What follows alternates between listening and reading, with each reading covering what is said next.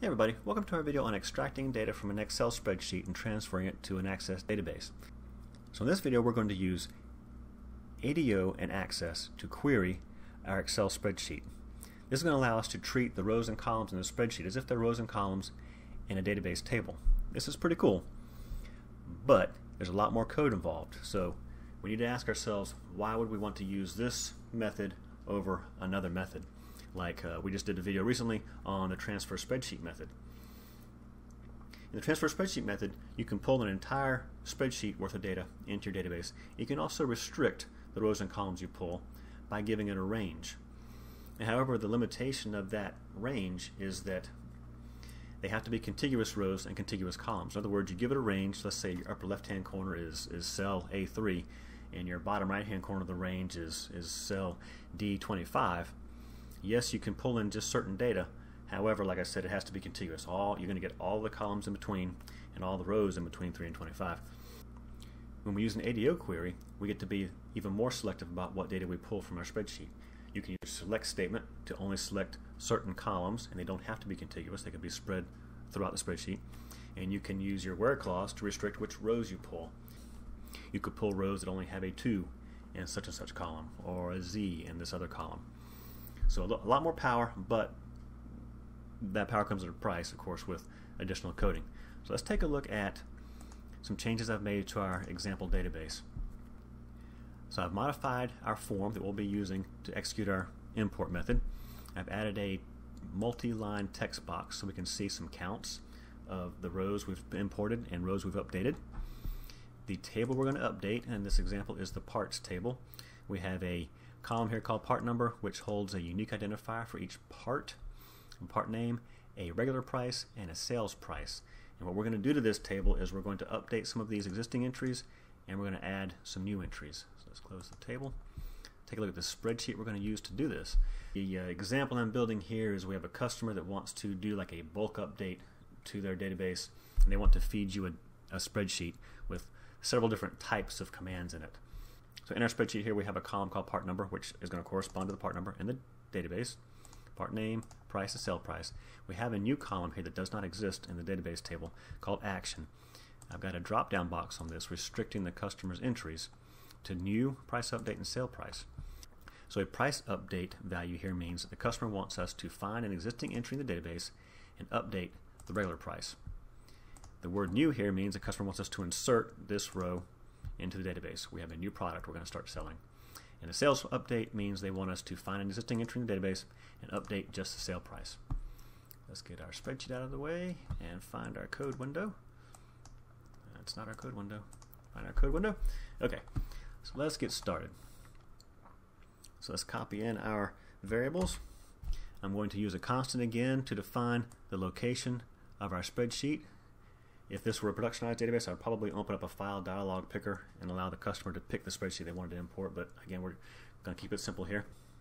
So we have some new objects here. If we're going to use ADO, we need a connection object. We're going to call that CNN. We have a command object called CMD, and we have a ADODB record set. I also have some long numbers here to hold the numbers of rows we operate on, and then SQL string is going to hold our query string. We're going to give the customers an indication that we're doing something by giving them changing their cursor to an hourglass. We're going to clear out that status box that I showed you a moment ago in the form, make it empty, and issue the do events command to make that visible in the form. Next, we need to define our connection to the spreadsheet. So we're going to create or set CNN, our connection, equal to a new ADODB connection. And we'll set up a with CNN and an end with here, and inside there we'll define the connection to the spreadsheet. I've got some commented code here describing a connection to an Excel 2003 or earlier spreadsheet, and uncommented code here describing a connection to an Excel 2007 and after spreadsheet. Connection strings equal data source equals in our file name, which I have in a constant right here. Needs to be the full path to the file name, a semicolon, extended properties equal to Excel 12.0 XML, semicolon, header equals yes. Now several things here. Header equals yes tells the connection that the top row of the data is actually column headings, and it will use these names as though they are column names. So in your query, you can select these as if they're columns in a database table. Second thing to notice here is we have two double quotes. Okay, the final string that we yield needs to have a single quote surrounding Excel and ending here at the yes, which means we have to escape the double quotes with a second set of double quotes. All right. And then after we've set up those properties, we can issue the open command to the connection. That establishes a connection to the spreadsheet. Next, we want to describe our command. Okay, so a command is an object that belongs to a connection. And a command is exactly that. It's a command that you want to execute using a connection. So we'll set our command equal to a new ADODB command. We want to set the active connection to the connection we just created, CNN. And we're going to set the command type equal to add command text. That means we're going to give it a string containing a query. And then we're going to create our record set that we're going to use in just a minute to hold the returned data from the spreadsheet. Next, we're going to create our query. This is going to become the command text in just a minute. I'm going to select each column name that I want, although I could have used star since I'm selecting all the columns that are in that spreadsheet. And from is the name of the tab that you want to query against. We are querying the first tab in this spreadsheet, and I called it Parts Update, as you can see down here. So you put the name Parts Update enclosed in square brackets, followed by a $sign. All right. Then we finish setting up our command by telling it command.command text equals this SQL we just built. And I'm going to set a few properties for our record set we also created just a minute ago. Cursor location, add use client. That means the cursor location is on our side, okay, in the access side. Cursor type is add open static, meaning we're going to get a static snapshot of data from our spreadsheet. And lock type is add lock read only. We're only going to be able to read the data from this record set. We're not going to need to try to modify the record set itself, the contents of the record set.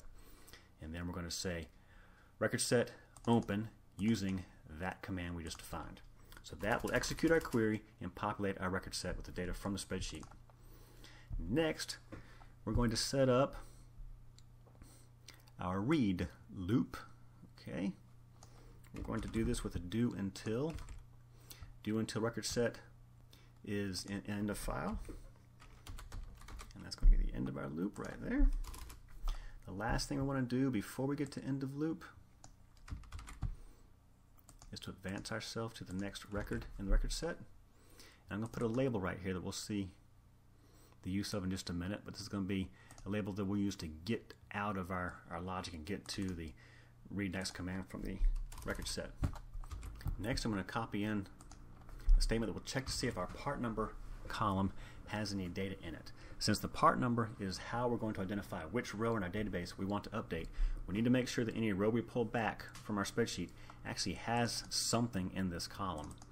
All right, if there is nothing in there, then there's no point in us trying to use it to update our database. So if our part number is null or is equal to an empty string, we're going to tell it to go to our get next label, which just will send us to the next record in the record set. I've got a comment here saying potentially in a productionized database you might want to log this situation so that the customers know they had a problem with the row in their spreadsheet and that item wasn't updated in the database. Now I'm going to copy in a ton of code here. This is where the bulk of our action happens here. Okay, so I have a select case statement here working on the action column in our spreadsheet so we can determine what type of query we want to run. Okay, inside each case we're building an SQL string. If the action is equal to new, we're going to execute an insert query. We're going to insert all the columns in our table, and we're pulling those values from the current row in the record set that we're on. The part number, which we know is not null since we tested it up above here. All these others I'm going to test for nulls just in case we are missing data in those, and we're going to provide some defaults. So we're going to use the NZ function, and if part name is null, we'll give it an empty string. If price and sale price are null, we'll give them a value of 0 if they're empty. So we build our string, our query string here, then we use the current DB execute method using SQL as our input, DB fail on error as an option, execute the query, and then we're going to count how many of these we did. So inserts is a variable to hold how many inserts we made. We'll increment it by 1. For the sale update and the price update, they're simple update queries. Update the parts table. For a sales update, we're going to set the sale price equal to the sales price column from record set. Where, and we have a where clause here, very important, where the part number in the database equals the part number from our record set. Same update, same execute statement, and then a different variable here to hold a counter for how many of these we performed. In price update, the same thing except it's a different column, setting the price equal to the price from the spreadsheet. And then down here we have a case else. If we have a row that doesn't have one of those 3 values, again we're going to want to log that somehow and tell the users they had an issue with that. And the last 2 things we're going to do very quickly here is this. Underneath, after we've finished with our loop and finished working with our record set completely, we're going to update that text results text box on our form with the counts we had. And then underneath our exit label, we want to get rid of all of the objects we created. We created a command object, set it equal to nothing, a connection object, set it equal to nothing, and our record set set equal to nothing to release that memory. And that is it for the code. Let's give it a shot. And there we go. So we inserted 4 new rows, we updated 2 regular prices, and updated 2 sales prices. So let's take a look at our table. It's the 15 through 18 here. Those are our 4 inserts. Where's our spreadsheet? Pull our spreadsheet over here and get it out of the way a little bit. There we go. All right. We were supposed to update the price on 1111 motherboard 20199, 20199. We did. We were supposed to update the sales price on 3333. We're supposed to update it to 14250, and we did right there, and etc. We don't need to check each one of these. I've already checked them. And there you go. So there you have it, using ADO to query a spreadsheet, to treat your spreadsheet as if it were a database table. I think it's very cool. However, it does require a lot more code, so we want to make sure that you need the extra functionality it provides. And if you have a simpler method that'll work for you, I would suggest definitely using it instead. As usual, I'll have a link to the full code listing in the description down below. Thanks for watching, and see you next time.